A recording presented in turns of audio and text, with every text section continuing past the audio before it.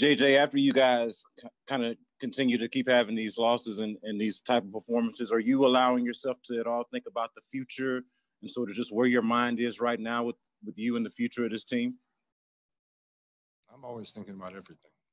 I have a lot of thoughts in my head. There's a lot of hours in the day. There's plenty of time to think about many different things. But right now I'm thinking about what just happened and not happy about it by any close stretch of the imagination. Deshaun, with you guys eliminated and you taking all the hits that you've taken, is there a bigger picture conversation to have about you playing and how much you should be out there taking hits?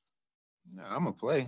That's my job. I got to be out there every game. I'm not looking forward to throwing the books or book a vacation right now. We got 3 more games. I got too much pride and respect for myself and this organization and this team to go out there and just get embarrassed again or lose. So my job is to go out there and play to the fullest and try to get these W's.